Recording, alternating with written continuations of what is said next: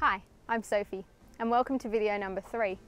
This video is to give you an idea of the human activities that have had an effect on the environments at our excursion study site here in the Field of Mars Reserve. An environmental impact is a specific ecological effect caused by a disturbance, in this case, a human activity nearby.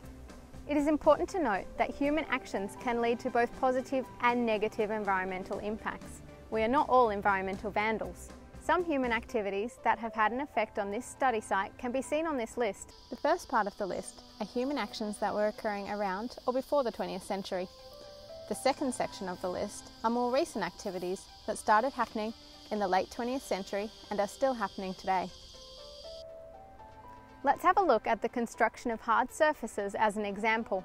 The construction of a road, shopping centre or car park is the initial human activity. However, it can have many associated environmental impacts.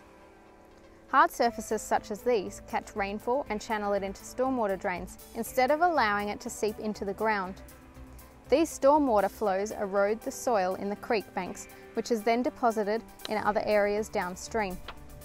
The stormwater may also carry pollutants such as detergents, fertilisers and rubbish into these catchment areas. The environmental impact of people constructing hard surfaces therefore include habitat loss from the erosion of creek bed habitats, decline in water quality in the creek from the sediment and pollutants, and more introduced plants or weeds that flourish in the high nutrient water and the unstable eroded creek banks. This is just one example of the sort of cause and effect relationships that you'll be investigating during your fieldwork and assessment tasks. See you on the day!